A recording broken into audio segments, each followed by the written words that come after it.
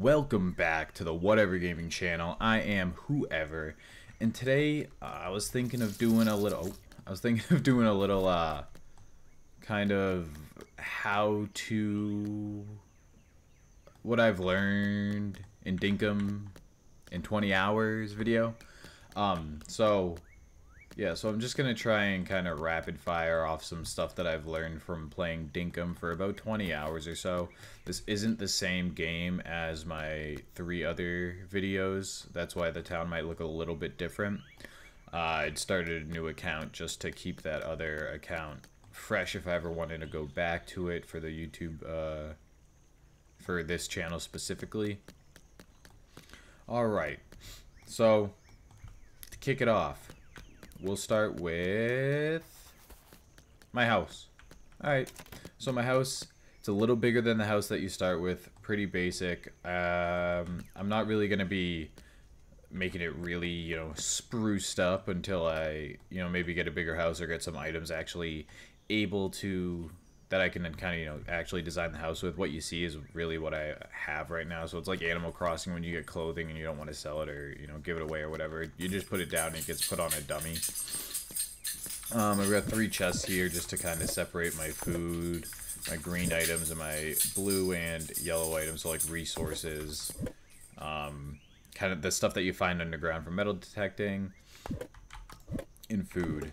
So I can go into metal detecting a little bit. There's 2 levels of metal detecting. There's obviously level 1 where you can get the metal detector, and then we get like the metal detecting license, and then there's also level 2 which helps you see items without using a metal detector. So let me see if I can find an item without using a metal detector. We'll go up over here just to check out the lay of the land. So the way you see something without a metal detector, if you've ever played Animal Crossing, it kind of looks like that. So it'll look like a little X or small divot in the ground, and that will let you know that that is an area where you can actually dig and you'll find some sort of item. So I'm trying to look around real quickly right now to see if I can actually... Oh, this is some resources that I should grab later. So just because there's resources here, if you pull up the map, say I want to remember that there's resources right here. If you want to do that, you can actually click and you can switch around different stuff. So I want to remind myself that there's resources here. So I'm going to put a little diamond there, and that will always be there until I remove it. Yeah, so like if you look at the map, there was trees here, and I didn't know what to do for trees, specific trees that I needed. So I put a little apple there, let myself know that there's some stuff there that I could probably farm. While we're looking for a specific spot where something would be visible, I can just pull out the metal detector and show you how that works. So metal detector, pull it out. I didn't put it actually anywhere.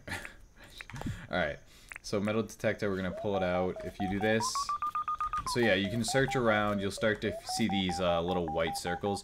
If you see a white circle, that means that there's stuff nearby. And when you get that, that means that there's an item right there. So you're going to want to... I don't have a lot of stuff in my inventory. I was preparing to go down to the mines. There's my shovel. So when you find a square where there's going to be items, you're just going to want to dig. I found an old key. Where was there another? And then you're going to either throw the dirt back or whatever you want to do with it. I think there was another one right here. Nope. I'm going to use my metal detector. It was right there. And see, that is a barrel, so you can use whatever you want to break that open. And I got some items. Oh, that boy is being attacked. So, yeah, right now I'm not seeing any of the visible, there is an item here type stuff. So, we'll just continue. Oh, right there. Alright, so this is what it's going to look like. And you just dig, and you get the same items from the other stuff. Those items do sell for a lot, and as far as I know, you won't exhaust your item of resources. They'll keep respawning every once in a while, so you don't have to worry about not selling your stuff. I keep it, though, just because I know that I believe it's his name's Simon. He can build stuff for you when you find discs for him. If you find discs, these are the shiny discs, you can sell them off to him, and he gives you like 8 grand per disc, so that's also a good way to make money. This is the mine. So I'll go over mining a little bit. I'm not going to go down because it's like 20,000 to go down each time because you have to buy a mining pass and you can buy one mining pass a day. So what I did was I bought a mining pass and I just went down into the mine thinking, whatever. Down there's shiny mushrooms, there's bats, and there are other enemies like shiny alligators and stuff. The shiny alligator hit me twice and I died. I killed a couple bats. The shiny alligator hit me twice and I died. So when you want to go down there, you want to make sure you probably have your upgraded weapon and upgraded pickaxe just to mine, because there's going to be different resources down there that you don't really see on the overworld. So, and to get the copper spear and copper pickaxe, you just need to upgrade your mining and your hunting with Fletch just by using permit points. And to level up those things to get to that point, you just need to do it. So like if you go on a mining expedition one day and just go around and collect as many resources as you want. So you'd apply for a license, you get your mining license, so level up your mining skill to get unlock further levels. Right now, I'm at the max mining level that I can be at, but obviously it can go up, because if it couldn't, it would say max level. So you have your permit points up there. Use your permit points to buy different upgrades, different licenses. So the way I do it is I don't buy a license until I have a plan for that license. So right now, of course, you can see I have 3460, so there are some things here that I can buy, but I don't have a plan yet for that stuff. So when I realize that I need that stuff, I will then go and buy. And I usually always have the permit points. You get permit points from completing these daily tasks, or just, harvesting 500 out of 1,000. So next time I harvest 1,000 things, I'll get more permit points. And so just to show you, oh, it's not Simon, it's Franklin. If I talk to Franklin and I say I have some discs for you, and give him the 8 discs, and he goes, I can learn a lot, but you want $71,000 for them? Over doubled my money that I got right now, so that's a deal. I'll take that. And then when he gets discs, he'll learn new inventions. So I'll go talk to him, see, can you make something for me? And these are all the different things that he has for me. So he's got a couple vehicles, a lawnmower, which will take away grass and it'll never grow back, a quarry, which will pull up minerals for me periodically, charging station, repairs power tools, which would be, this compactor, smash dirt, jackhammer, hammer away hard things, so probably larger rocks and stuff like that, and a chainsaw. I assume it would just cut down trees really fast. And, so there's other things here. Repair table, I have one of those. It will repair every weapon in your inventory. You just need something like a repair kit. So I'm going to grab that repair kit. It's $30,000. I'll take it, but it's worth it if I want to upgrade all of my stuff at once. Or not upgrade, repair all of my stuff at once. So that's the basics of like mining and whatnot. Let's go to farming.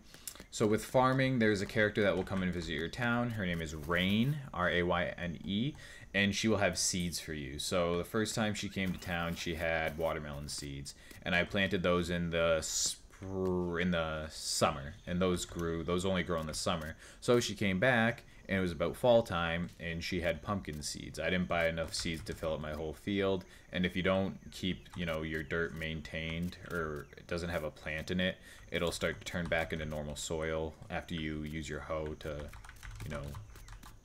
make it plantable soil. So right now I'm growing pumpkins in the fall, so when those are done, they usually sell for a lot, but you can also use them to make a scarecrow to keep animals off your other stuff. And over here, can I not jump that? Anyway, I have a door too.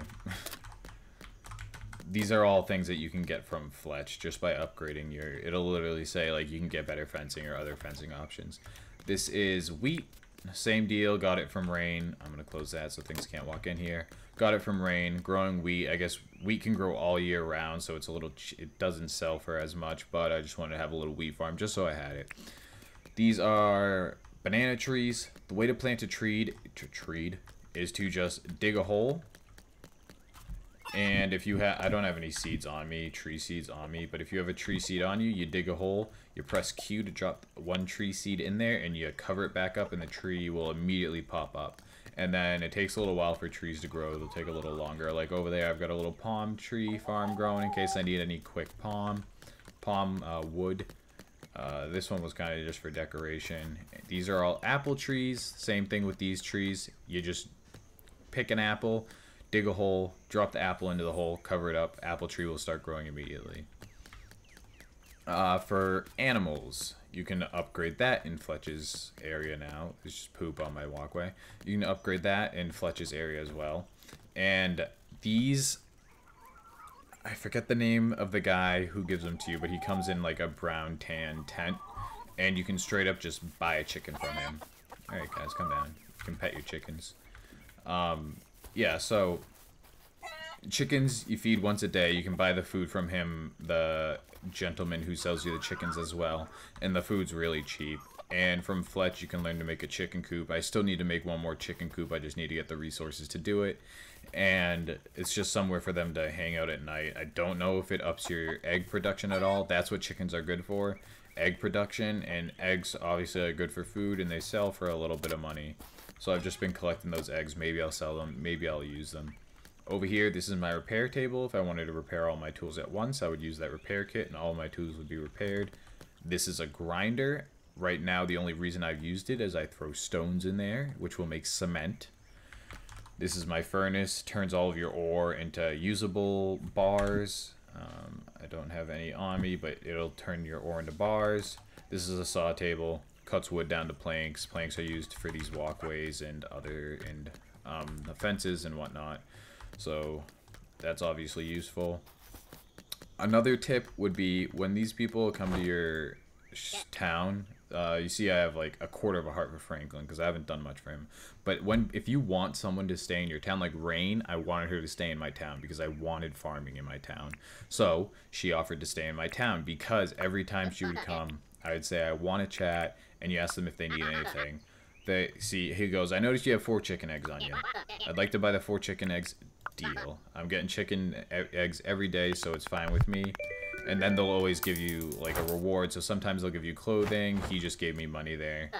And now you look, instead of a quarter of a heart, I've got half a heart with Franklin. So sooner or later, he'll want to join my town. So the thing with joining a town is I built that mine. So right now my town is in debt, $221,000. No, I'm not donating right now. And if you want someone else to join your town, you talk to Fletch, who's in my chicken coop area right now, and she'll say, do you want to apply for a deed? Or you say, I want to talk about my town. So we'll see if she'll do it while she's outside.